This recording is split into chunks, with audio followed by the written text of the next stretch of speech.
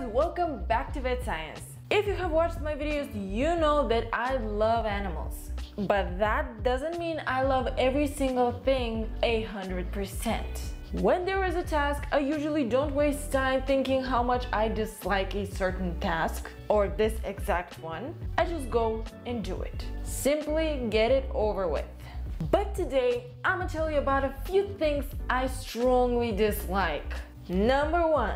Cleaning after a surgery. My dear friend, consider yourself lucky if you have a staff that does that for you. And if you're just a fancy surgeon that goes in and out of the surgery room. Because in my country, if you work in a vet clinic or with animals, honey, you're gonna be one person playing 10 characters. You're gonna be the maid, the nurse, the cashier, you're gonna be the anesthesiologist, you're gonna be the therapist, and maybe someday you're gonna be the babysitter. So consider yourself lucky if you have to do only one thing at your job. Number 2, my opinion not being taken seriously. Hello, hi, how are you? Oh, me? Yeah, I don't have a degree. But you know what I have?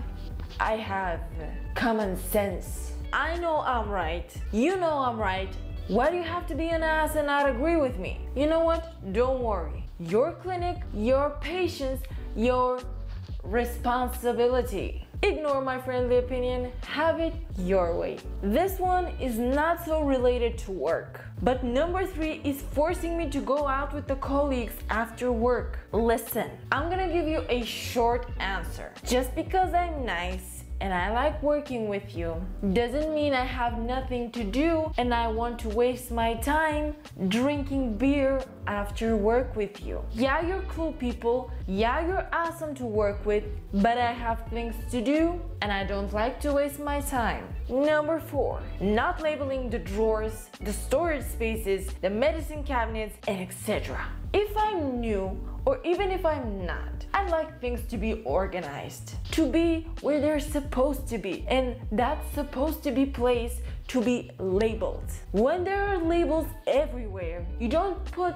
the antibiotics in the same drawer with the vitamins or the toilet paper in the fridge with the vaccines. Last but not least, number 5, working outside. Just by saying it, I get goosebumps. I start shaking because I'm cold. I'm constantly cold. I am wearing a sweater and it's October and it's probably 19 degrees outside or maybe 20 degrees. In my country, we have a 4-month-long winter, but I personally think that it starts from September and it ends in May. But that's just me. This is probably the biggest no-no for me. Walking the dogs, the so-called patients of a clinic, outside, in the snow, I just hate it. I love the dogs, I love walking the dogs, I love working with animals, but in better climate, if I could say. This year, this winter, I'm going to work outside. Give this video a thumbs up and pray for me that I won't turn into an ice sculpture someday. Well guys, I hope you liked today's video. Don't forget to comment down below which things